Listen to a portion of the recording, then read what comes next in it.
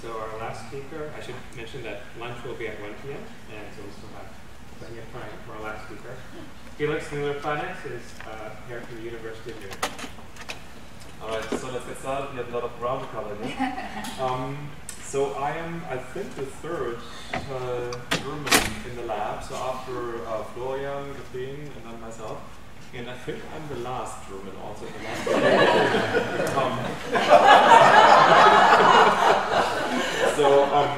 So I'm interested in chromatin remodeling enzymes, which are molecular machines that sculpt the nucleosome landscape. And before I start on that, I'd like to share this picture with you of Dan. And I think this summarizes very many characteristics of Dan. Alert, super focused, and with his X-ray eyes, he sees the tiniest little bit of inconsistencies in the and we've seen his X-ray eyes already in action during Rick's talk, and perhaps also a tad combative and intimidating. And for that reason, I thought I was thinking, how would have Dan given this talk? Actually, then I realized I never heard any of his talks. Although technically I was actually sitting in one of them. It was a practice talk he gave in a lab meeting, and I found it so I'm lacking the proper adjective actually. So long story short, I dozed off. Hey, I didn't say I passed out, okay? Alright, didn't expect that reaction, but that's okay. Alright, I guess you'll have to live with how I came up with how to give this talk. Alright, so I've been always interested in how the DNA is packaged into the nucleus through chromatin and molecular machines. And during my PhD, I worked on 2-isomerase 2, it was a piece of cake. And in the middle of this, of my PhD cake, so thanks guys, by the way, for designing that. In the middle of this, of my PhD cake, you see me dreaming, you see this overly eager PhD student dreaming about experiments that I should have done, I guess. And with these credentials, I thought it's time to apply a postdoc, and I applied to Peter Becker's lab at the University of Munich. I will finally put my feet up again. In Peter's lab, I started studying nucleosome remodeling enzymes, which are actually machines that take those disordered nucleosomes and order them into the canonical nucleosome architecture around genes and promoters, which is illustrated here. So around the transcription start site, we have this nucleosome depleted region, and downstream you'll find this array of nucleosomes, of very evenly ordered nucleosomes. This is a hallmark of chromatin conserved from this domain, and without those remodeling enzymes, the cell suffers from various consequences, including fortuitous transcription, transporter misexpression, genome instability, disease including cancer, and we think also premature aging, and we're testing it in the lab. Now nucleosome remodelers have various different activities, including deposition of nucleosomes and ejection of nucleosomes, nucleosome spacing, nucleosome sliding, so where the enzyme takes nucleosome and moves it along the DNA, and last but not least, exchange of histones for histone variants. Now, all these activities are brought about by a large family of remodeling enzymes, and they're illustrated here, and all of which are related to DNA helicases, which will become important later in my talk. As postdoc, I started dreaming of the mechanism, structure, and function of these remodeling enzymes, and today I'm going to share two stories about the mechanism and structure of the ISY class of remodeling enzymes. So ISY slides nucleosomes along DNA in an anti-dendritic fashion. This is the molecule. It has a C-terminal HSS domain and an N-terminal HPS domain. The HSS domain was known to bind flanking, so DNA that flanks the nucleosome, so the linked DNA, whereas the HPS domain was known to bind to nucleosome DNA. Now, how does it slide? Well, this was the favorite hypothesis, or the favorite model when I started working on this. The ATPase domain was suggested to physically pull at the AGS domain. Because the AGS domain binds to flanking DNA, the idea was that flanking DNA enters the nucleosome, forming this DNA loop. And this DNA loop was then proposed to propagate around the nucleosome and exit on the other side. And many people have put their weight in this model. So, by the way, including my advisor.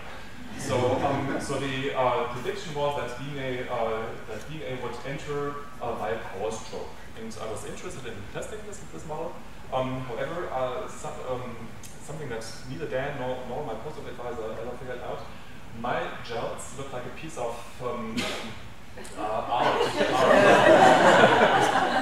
This is an actual factual gel that I collected. It's one of the better ones. So I quickly realized the importance of teaming up with competent people. And I hired my first PhD student, Johanna Ludwigsen, seen here disposing our toxic chemicals.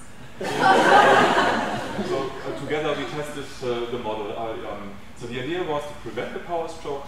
And the idea was that we inserted flexible glycine-serine loops in all kinds of places between the ATPase domain and the AGS domain. And the idea was then that without the power stroke, the prediction was that we shouldn't see any remodeling. So to test that, we first developed a quantitative remodeling assay, and then could compare all kinds of insertion mutants where we inserted this flexible loop into different places with the idea of hitting at least one element sooner or later that will actually transduce the force, if there's any. So here are the results. So wild type remodeling is shown here on the left. You can see all those insertion mutants actually remodeled the same as wild type. So remodeling was unperturbed, and we could even chop off the entire AGS domain, and we could still see remodeling. So for those reasons, we suggested that there is actually no power stroke going on with the linker DNA.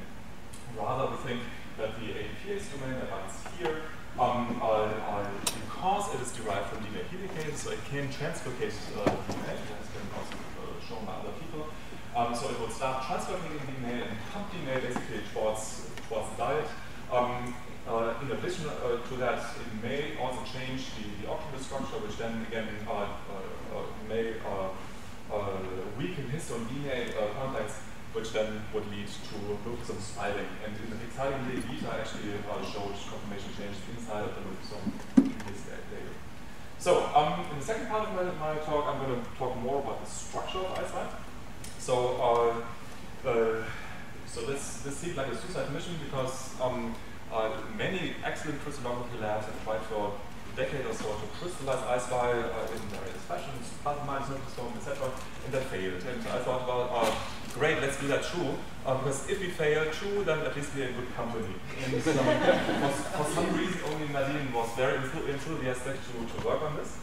And she first looked at crystal structures, available crystal structures of related enzymes, of the ATPase domain of related enzymes, and they are illustrated here. The ATPase domains consist of two lobes, lobe 1 and lobe 2. Each lobe individually is highly conserved. However, the relative orientation of those two lobes is very divergent, as you can see. Sometimes lobe 1 is on the left, sometimes it's on the right, sometimes it's on the top of lobe 2. So he or she wondered which of those conformations, if any, would our Drosophila enzyme destroy. So how did she do that? Well, she thought that she could site-specifically incorporate crosslinkers, and then by crosslinking she could probe the conformation.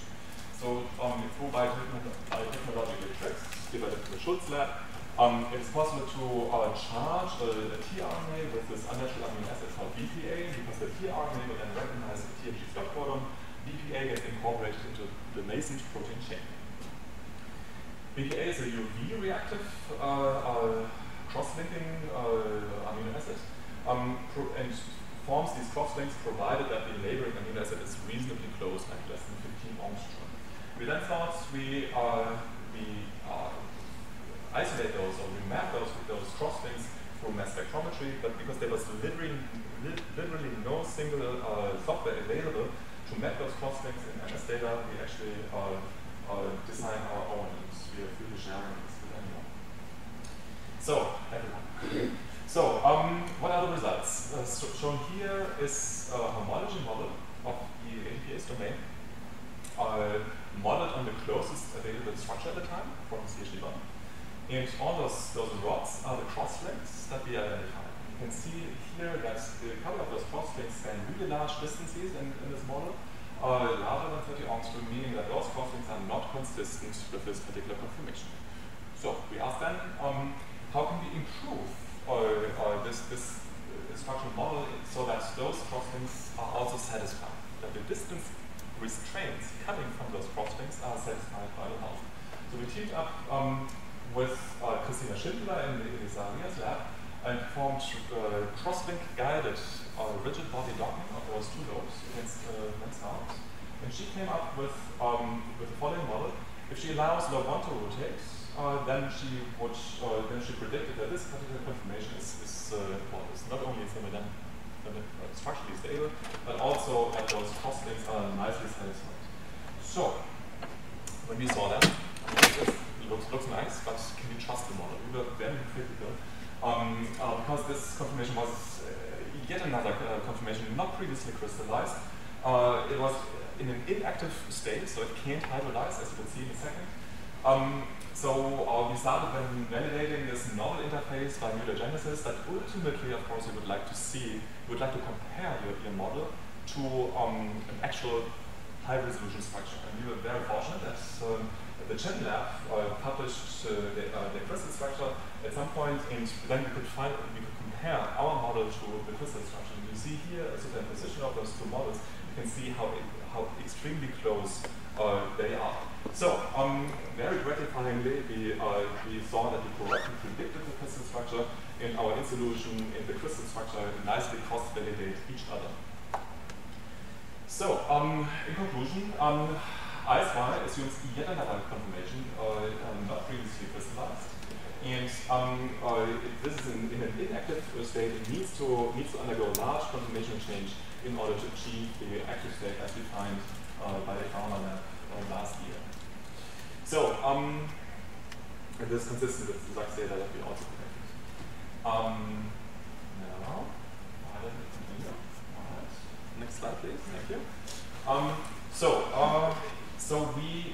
now we had a nice model of the ATPase domain, and then we asked what the full length structures. Basically, how does the ATPase domain connect in 3 dimensions to the crystals, to the HS domain, for which there was a crystal structure. We used, in this case, a lysine-specific chemical cross-linkers, which just cross-link lysine to lysine. So, these are the results. Each arc represents a cross-link, and the green arcs highlight those cross-links that connect the ATPase domain to the HS domain. And we used those cross-links then to dock the HS domain against the ATPase domain. And that is the final model already, which nicely fits also Sachs data that we collected with Dan Lippert, who sits in the audience, who's waving his arm. All right. Now when we analyzed it, when we looked at this model, we saw that the nucleosome binding surface of lobe 1, shown here in yellow, is exposed. So we suggest, for that reason, that this is the first to dock against the nucleosome, shown here in gray. However, in order to achieve this active state that is as defined by the Chroma lab last year, lobe 2 must swing over in order to reach its active state. It can't swing over, however, unless the cyan and the green HS domain have released lobe 2, meaning that they are the cyan is the internal region, by the way. So unless they have to release, and then the red lobe 2 can swing over. Now, finally, as I told you before, the HS domain is known to bind to flanking DNA. So after release, it can then swing over in order to reach its active site on the linker. So, so I told you 2 stories about our dreams, about mechanism and structure. I should say what I presented today is not at all predictive of what we are doing right now and in the future. So we are, in most of the labs now, working in here to elucidate some of the functions of not only ISY, but also other remodelers, and also involving other activities. So with that, my lab sends greetings from the Oktoberfest, the original, not any fake one. So I told you about, this is my heavy lab here. I told you about Johanna's and Nadine's work, PhD work, my first 2 grad students. I thank my collaborators, including Jan and Christina Schindler, who has done a fabulous modeling job, and Ignacy lab, with whom we have done the MS together. My funding sources, and of course Dan for having a watchful eye on this budding scientist with overgrown hair. So Dan taught me how to and also how not to do science. And I guess the jury is out there which side I picked. So certainly I owe Dan a lot in terms of what I am as a scientist today. And so with that, happy birthday, Dan.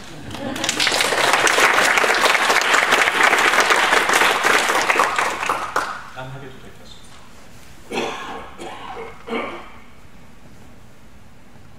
Or we can also just go for lunch.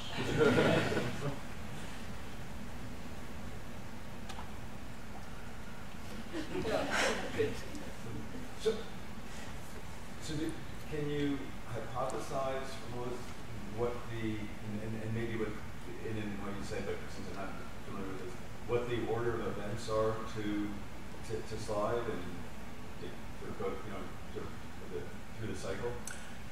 I would love to know, and so this is obviously, well, the answer is, of course, we don't know. So we need much better assays with high resolution friend pairs perhaps, and Peter may actually find that out so soon.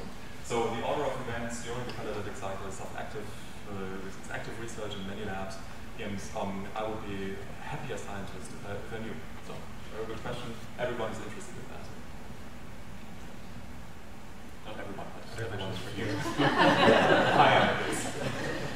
Yeah, I have a question. So it's more technical, but what did you learn in using these cross-linkers in terms of how best to map them and the worry about, kind of intermolecular versus intramolecular types of processes? So what I didn't mention is that we like to subject the crosslink material to size exclusion chromatography in order to isolate the monomeric peak. And for that reason, we hope at least that we only map intramolecular crosslinks, because otherwise it becomes really dicey in terms of the interpretation.